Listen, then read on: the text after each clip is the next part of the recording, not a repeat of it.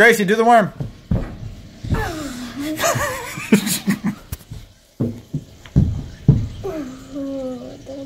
I don't know how.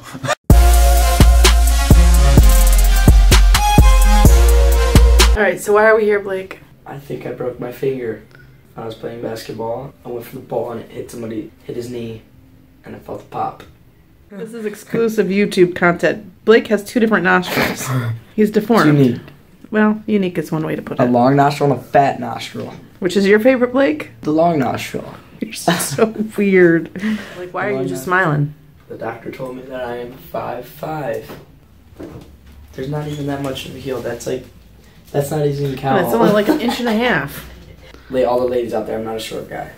I'm a tall guy. Tall, strong guy. I like the way these doctors treat me.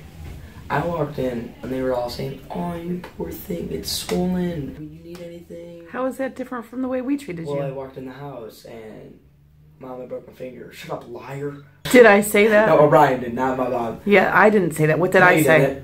That's what I said. No, you didn't. You say that all the time. Blake will seriously stub his toe and be like, Mom, I just broke my toe.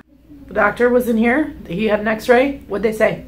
It's not broken. Huh. What's wrong? Really nothing. I think it's just jammed. You got a splint. A splan? Splinter.